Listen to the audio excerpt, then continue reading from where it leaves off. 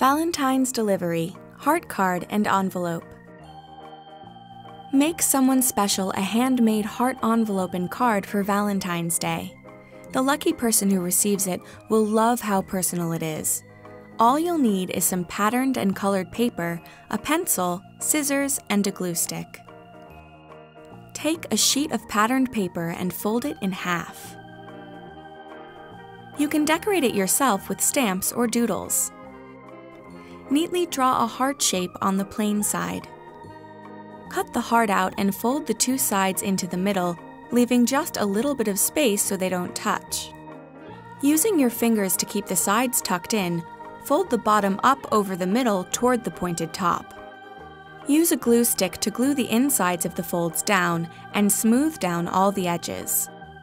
Then, cut out another heart shape from a different colored paper and write a Valentine's message on it. Fold it in half to fit inside the envelope. Then give it to your special someone.